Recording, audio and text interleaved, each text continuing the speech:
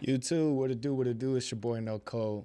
Today we got another video by the Fat Electrician.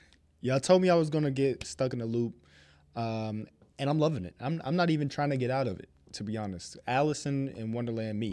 You know what I'm saying? His videos are fire. His storytelling, A1. I don't have anything bad to say about bro. And he's educating himself to be a history teacher, which if you've seen my very first video, you see that I said the exact same thing. Like, dude would have been my history teacher. That would not have just been my sleeping period. I'm not gonna lie to you. So without further ado, I don't want to waste any more time. Let's get into the video. The Fat Electrician. American dismantles pirate nations for touching their boats. The Barbarian Wars. Let's get to it. Ah yes, that time that pirates kept messing with American ships, so George Washington founded the United States Navy to do something about it. Yeah, the United States Navy was founded for the sole reason of hunting pirates. Today we're talking about the Barbary Wars. Ladies and gentlemen, it is pretty much an ongoing internet joke that you do not mess with America's boats. Hard. You know, because of Side Operation note. Praying Mantis, that time that America decided they were going to sink half of Iran's navy in like 8 hours.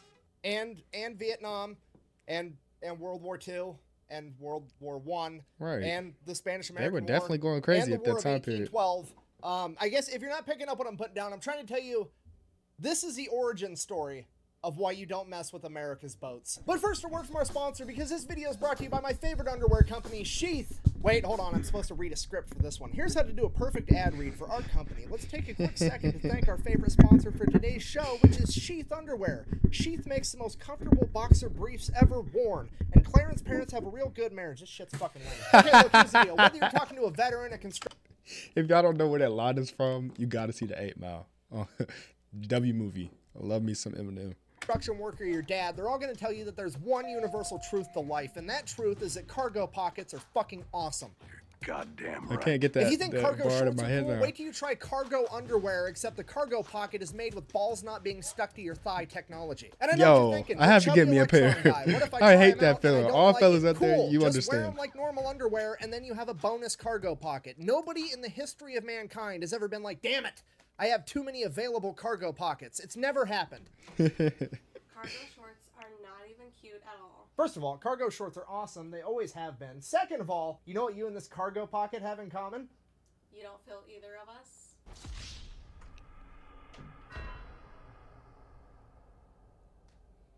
Well, at least I know who I'm not letting put their phone in my pocket next time we go somewhere. Anyways, if you wanted to try some Sheath cargo underwear for yourself She or just buy played some as a him. gift for your significant other, I'll have them linked in the description down below, and you can use the discount code FATELECTRICIAN for 20% off. Back to the video. All right, here's the deal. For 3 centuries, pirates from the Barbary states of Morocco, Algiers, Tunis, and Tripoli would raid merchant vessels in the Mediterranean, steal all the goods, and imprison and turn all of the crew members into slaves. So why was this allowed to go on for over 300 years? Well, the only navies powerful enough to stop these pirates at the time were the Spanish, the French, and the British. And they all came to the same conclusion that it would be cheaper to pay off the pirates, giving them a yearly tribute to not raid their ships rather than go to war with them. So now those 3 empires aren't getting their ships raided, which is fine. That's a good dope. thing, I guess. But here's the catch with it that they gotta may be or a may catch. not have known at the time, but they definitely figured out somewhere along the way. Now the pirates are only raiding all the smaller nations. Okay, it's like Walmart, Target, and Amazon getting together, encouraging shoplifting, knowing that they can shoulder the financial burden, but it puts all the other mom and pop stores out of business and they become the only ones selling goods. Except instead of retail stores, we're talking about entire nations. This goes on for literally hundreds of years, but America is still part of the British Empire, so they fall under their umbrella of protection, so it's never an issue.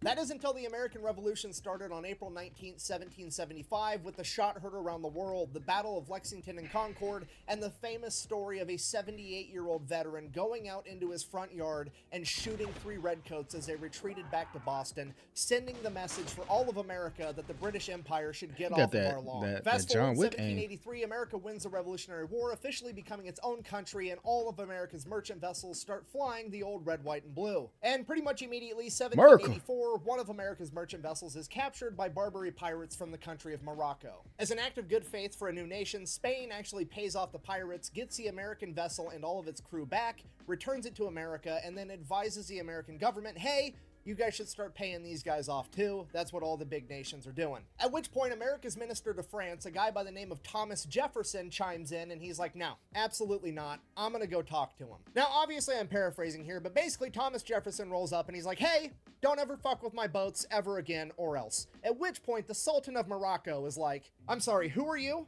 I'm Thomas Jefferson, one of the founding fathers of America. You know, we just kicked the British out of our entire country. We're our own thing now. I'm sorry, you fucking pilgrims did what now? We beat the British in war and now we are our own country. You mean to tell me that a bunch of colonial farmers with muskets went toe-to-toe with the largest military on the planet that is so good at war that they can literally wear high-vis red coats the entire time and still win, and you beat them? Yeah, that's exactly what I'm telling you. I mean, yeah, I could probably just leave your boats alone from now on. That historically seems like it's going to be a really good idea. And that is the story of how Morocco came to be the first country to recognize America as its own sovereign nation by signing the Moroccan-American Treaty of Peace and Friendship, which is the first and longest lasting peace treaty in American history. At which point Thomas Jefferson is like, wow, that actually worked out perfect. I'm going to go to the other 3 Barbary states and tell them the same thing now. I just realized that I completely said that word wrong. I think I might have said barbarian. I don't even know. Embarrassing. I know how to read. I'm educated. You know how sometimes you look at a word and you're just like, that's what it is? And your brain is just already fixated that that's what it is. So let's say it. That's probably what happened. But of course, there's going to be a catch with that. You see, there's 4 Barbary states, but Morocco's the only one that's actually truly independent, and the other 3 are just subservient branches of the Ottoman Empire. So Thomas Jefferson and John Adams go to talk to the ambassador of Tripoli, and they're like, hey, can all the Ottoman Barbary states leave our boats alone? At which point the ambassador informs them, absolutely not. You see, we're part of the Ottoman Empire. We don't need to listen to you. We're not scared of you guys. And it is our official stance that, and I quote, it was written in the Quran that all nations which had not acknowledged the prophet were sinners, who it was the right and duty of the faithful to plunder and enslave. You know, unless they give us money, of course. Everything's got a price, apparently. So Thomas Jefferson is like, well, okay, we're going to war then. And that's when John Adams is like, whoa, whoa, whoa, calm down. Let's just pay the tribute so that our ships can be fine. We already disbanded the Continental Navy after winning the Revolutionary War. We don't have a navy to fight these guys. We just have to give them the money. So that's what happened. For the next 8 to 10 years, America would pay tribute every year to these 3 remaining Barbary states, and every year they wanted more and more money, and eventually even that wasn't enough because Algiers began attacking American vessels anyways. Okay, if you're not picking up what I'm putting down, I'm trying to tell you that for the first time in American history, somebody has fucked with one of America's boats, and they're not immediately sorry about it.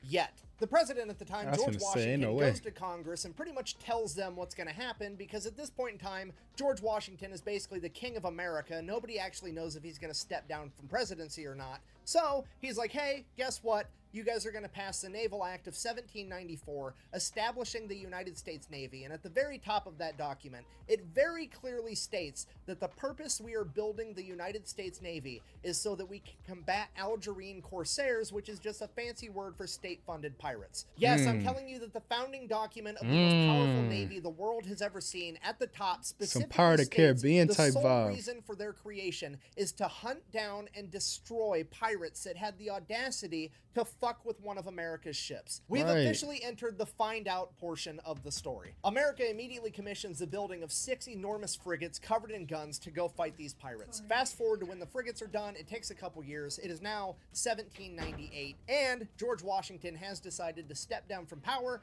allowing for an election to happen, and we are now into the 2nd president of America, John Adams. And John Adams decides he would rather keep paying tribute. Disappointed! America just created the Navy, spent $1 million creating all these frigates, and now John Adams isn't going to use them for their intended purpose. Obviously, a lot of people are upset, including his own vice president, Thomas Jefferson. So Thomas Jefferson, the vice president at the time, immediately begins campaigning to run against the sitting president in the next election. And one of his biggest platforms is that he is going to go fight these pirates rather than pay them tribute. And his slogan for this is, and I quote, "Millions in defense before a cent in tribute." Okay, just so we're clear, Thomas Jefferson's platform for running for president is, I'm going to spend millions of dollars in defense, which might as well be hundreds of billions of dollars at that point, because America no longer negotiates with terrorists, and I'm pretty sure my high school English teacher would refer to this as foreshadowing. So Thomas Jefferson wins the election. The entire world finds out that he's going to be the third president of the United States of America. And then on March 4th, 1801, the day of his inauguration, he receives a letter from Yusuf Karmanali, the Pasha of Tripoli. If you don't know, Pasha is like the dictator, the king, the president, the main dude in charge. And at this point, Thomas Jefferson, the guy who just ran an entire presidential campaign on, I'm going to go fight pirates, is thinking in his head, like, maybe this guy found out that I'm about to send a navy over there to beat him up, and he's going to send an apology. Maybe he's like, hey, chill. This is already working out great. I might not even have to send my navy over there. Facts. He opens the letter, and Pasha Yusuf Karmanali has decided that he is going to poke the Pilgrim King because he is now demanding that because of the new administration, the United States owes him an extra $225,000 in tribute. And Thomas Jefferson is pissed. You're trying to get crazy with us. Don't you know I'm local? Originally, Thomas Jefferson was going to have to go to Congress, get permission to activate the Navy to send him over there to fight these pirates, but not now. He's so mad we're activating the Rainbow Shortcut to ass-whooping land, and Pasha Yusuf is going to have some consequences immediately because he's sending the Navy today. But like I said, it takes a literal act of Congress to send the U.S. Navy over there on a military mission, so Thomas Jefferson is like, that's fine, we just won't send them on a military mission. Fill up one of our frigates with a bunch of gifts and peace offerings for Pasha Yusuf, and then give it a nice healthy escort of other frigates to defend it, and send them on their merry way to deliver the gifts. Right after he gives the commander of the United States Navy the standing order that he is also to defend any American citizen or ship from any potential aggression. Not aggression, potential aggression. If he thinks that somebody else might be thinking about doing something aggressive, we're finna handle that. Out, take him down. We're finna handle that. Easy money. Do your stuff. So the Navy sets sail. They're gone. They're Get it done. Thomas Jefferson sits What I can say, just do it. The Mazda CX-90 comes standard with a turbo inline-6 and all-wheel drive.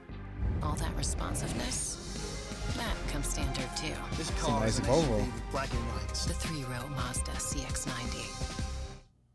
Realization, man, I'm pretty sure these pirates are going to attack him, but if they don't, they're actually going to end up giving Pasha What's-His-Nuts a bunch of these gifts, and I can't have it. So he whips out the old quill and parchment, and he writes a letter back and sends that off, and that letter basically reads, hey, America's done giving you tribute for the rest of forever, F off. And obviously the letter makes it there first, at which point Pasha goes to the American consulate building and chops down the flagpole with the American flag on it, which in that part of the world is how you declare war. So the U.S. Navy shows up off the coast of the Barbary States, the pirates attack them because they've already declared war, the U.S. Navy defends themselves, word gets back to America, Congress then is like, oh, hey, we're at war, we're gonna go ahead and give Thomas Jefferson permission to use the United States Marine Corps at his discretion, and this is why, to this day, the United States Marine Corps is the only branch of the U.S. military that can be sent and deployed anywhere in the world without congressional approval. So for the next 2 years, the U.S. Navy and the Marine Corps set up a naval blockade and just go on a pirate hunting extravaganza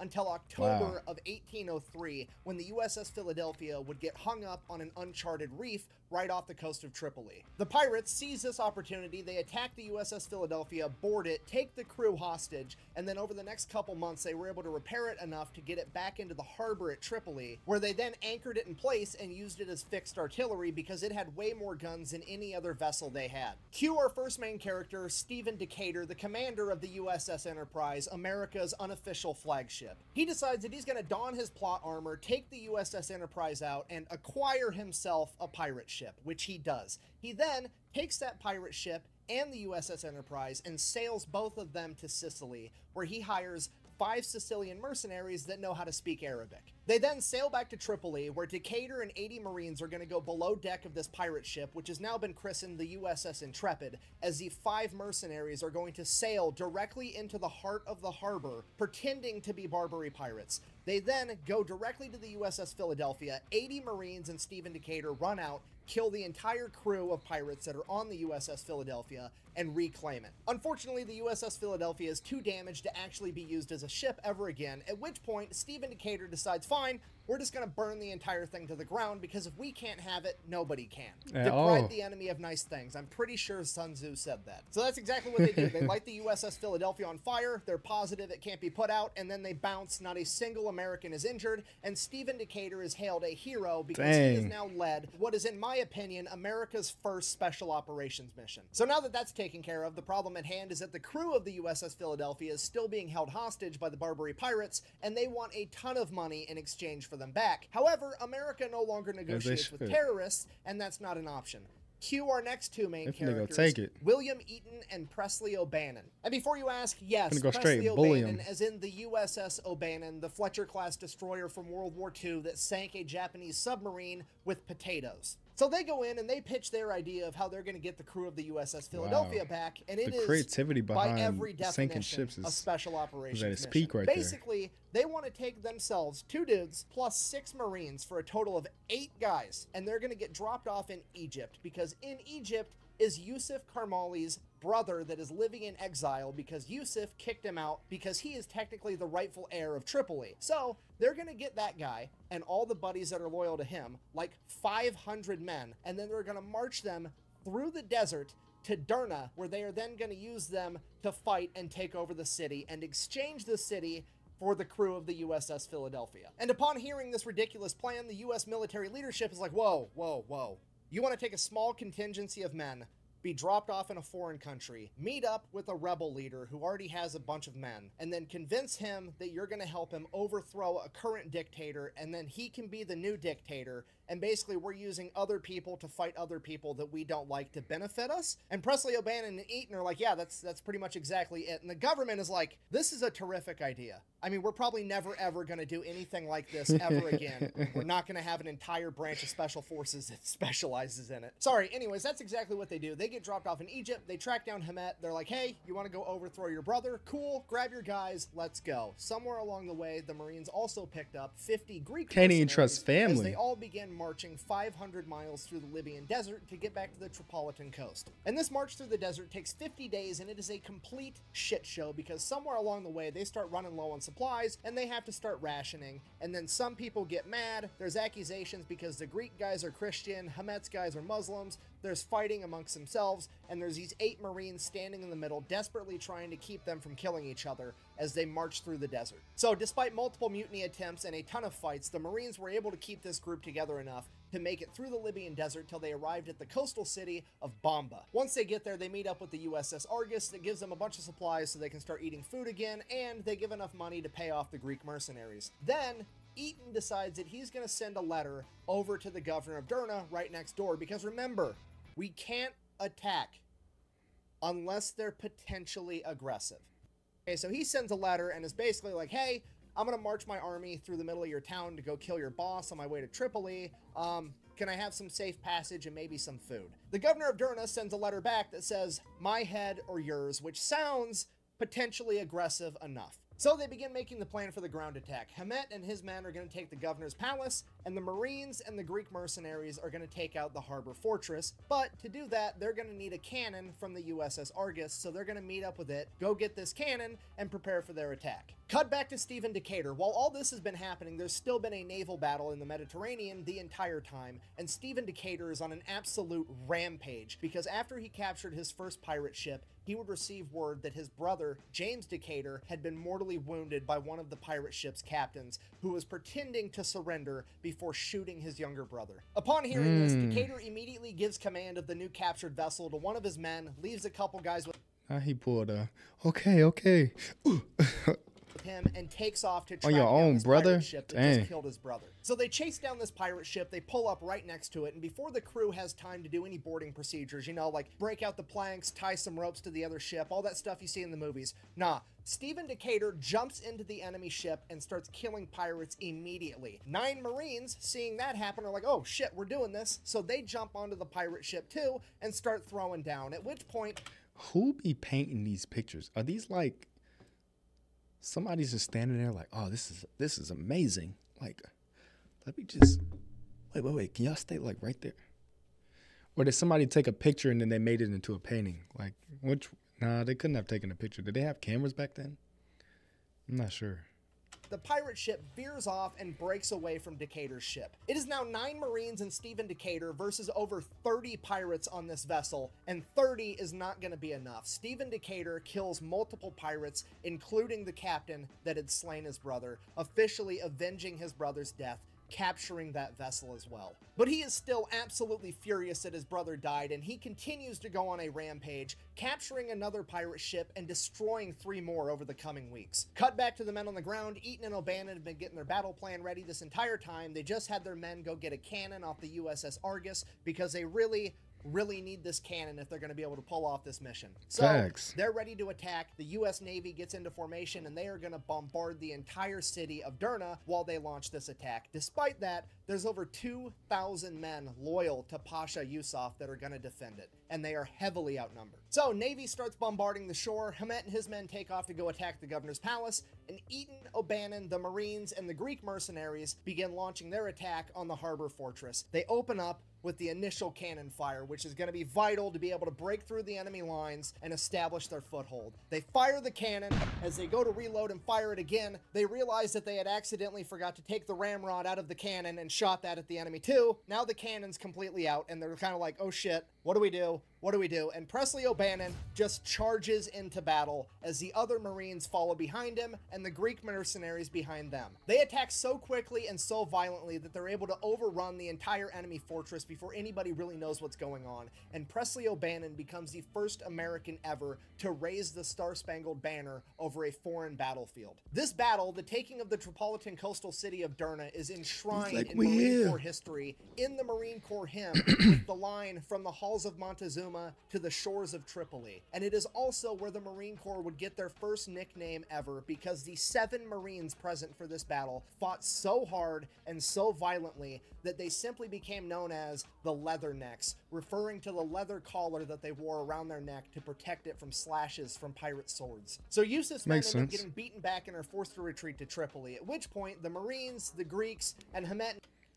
Side note, imagine that being like a sports team name, the Leathernecks. Like, his men all consolidate, figure out what happened. They try to use everything as a sports team. Were able to take over the governor's palace, and after the taking of the city of Derna, Hamet awards his very own sword to Presley O'Bannon as a gift for how valiantly he fought in battle. And this is the Mameluke sword, the same sword that is on the Marine Corps uniform today. So now Yusuf consolidates his military, sends an enormous army back to Derna to try to take it back over, and they're kind of just sitting on the outskirts of the city, waiting for the right moment to attack. Eaton and O'Bannon are writing correspondence to the U.S. military in the chain of command like, hey, we took this entire city with like 8 Marines, give us some reinforcements, we're gonna go take Tripoli next, and then we'll just overthrow this entire country. This goes on for over a month, and they defend the city multiple times from attacks from Yusuf's men, and eventually Eaton receives a letter informing him that he is to stand down and just leave, because American diplomat Tobias Locke has struck up a deal with Yusuf Carminali. And apparently he struck up this deal with absolutely nobody's permission, because the deal is America is going to pay Yusuf Carminali, the Pirate King, $60,000, and in exchange, we are going to receive the USS Philadelphia back, as well as a peace treaty that they are going to leave American ships alone from now on. So yeah, everybody's pretty pissed off about it, from Thomas Jefferson, Presley O'Bannon, William Eaton, Stephen Decatur. We don't want to give you nothing, just sign the peace treaty. This Pirate King, as opposed to overthrowing his entire city of Tripoli, or at a minimum using the fact that they're holding Derna and use that as leverage to exchange. But whatever, the war's over, I guess. For now. So the peace treaties were signed in 1805. Now, fast forward 7 years, 1812, the War of 1812 happens. Okay, if you don't know, the War of 1812, there's more to it than this, but the reason that it started is that Great Britain wanted to have more control over the seas and trade, because America was getting too much, because America was no longer getting attacked by pirates, because we just beat them in a war now too. So, Great Britain launches another war against America. During this war, they encourage the Barbary pirates to start attacking American vessels again. And honestly, it works out pretty good for the pirates, at least for a little while, because the American Navy is too busy to worry about them because their hands are full with the British Navy. Fast forward 2 years, 8 months later, the War of 1812 ends. Now, luckily for the Barbary pirates, Thomas Jefferson is no longer president at this point. We are on to America's 4th president. Let me check my notes here. James Madison. If you don't know, James Madison is one half of what is referred to as the Forefathers dynamic duo, and the other half is his best friend of all time, Thomas Jefferson. And I don't know if you figured this out yet at this point in the story, but Thomas Jefferson hates pirates. So sitting President James Madison, being the homie that he is, Clearly looks over at now Commodore Stephen Decatur and says, "Go get him, Tiger." He then proceeds to assemble the largest U.S. naval fleet ever at this point in time and sails directly to the Barbary coast. He then immediately tracks down Algiers' flagship, the Mashuda, takes it out, captures over 400 members of its crew, and the ship itself. He then proceeds to take all of his gunboats directly to Algiers, park them in the port, and say, here's the deal. You're gonna surrender and you're never gonna collect tribute from anyone ever again, or I'm gonna overthrow your entire country. Obviously, they take the first option, at which point Decatur's like, okay, cool, next order of business. You're also gonna pay me back for all the US merchandise that you plundered during the War of 1812. And they're like, okay, here you go. They give it to him. He then proceeds to sail his fleet next door to Tunis and tell them the exact same thing, ordering them to sign a peace treaty, never raid an American vessel again, and then collects a bunch of money. He then sails them next door again to Tripoli and does the exact same thing, collects all this money. Good collection, gets the notice. peace treaties. The Barbary pirates never mess with America ever again. Decatur and his fleet sail back home, and he tells the government what happened. The American government is blown away at the results that Decatur was able to achieve. When asked how he managed to not only get peace treaties without too much violence, but also get a bunch of money and concessions on top of it, all Decatur said was, peace was achieved through the mouth of our cannons, at which point he was given the nickname the conqueror of the Barbary pirates. And with the rest of the world seeing a new country in its infancy stand up for itself against the Barbary pirates and winning, they would start doing it too, and everybody started fighting back and quit paying tribute to the Barbary pirates, and in the coming years, they would fade into nothing as their 300-year reign of terror had come to an end. So in conclusion, the moral of the story is, story. please, for the love of God, do not mess with America's boats. Won't Thank play you for no watching. games. Best way to support the channel Won't is play get no us some merch games. over to fatelectrician.com. Quack bang out. We straight bullied them though. And that is part one of the origin story of how America became the world police. I'll give you a hint, part two ends after the Korean War when NATO gets founded.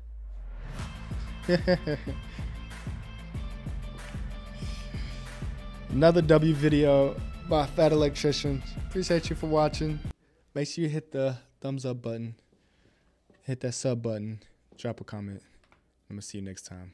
Have a good one. Peace.